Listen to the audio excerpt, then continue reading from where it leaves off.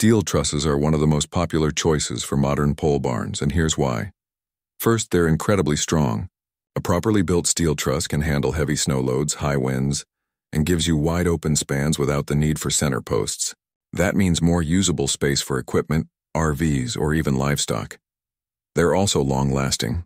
Unlike wood trusses, steel won't rot, warp, or get eaten by termites.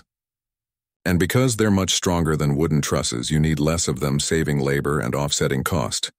Installation can actually go quicker. But there are a few downsides. Steel trusses are usually more expensive up front, and depending on your area, you may need special equipment to set them in place. They can also be prone to rust if not painted or treated correctly, especially in coastal or high humidity environments. Overall, steel trusses are a great option if you want strength, longevity, and open span design.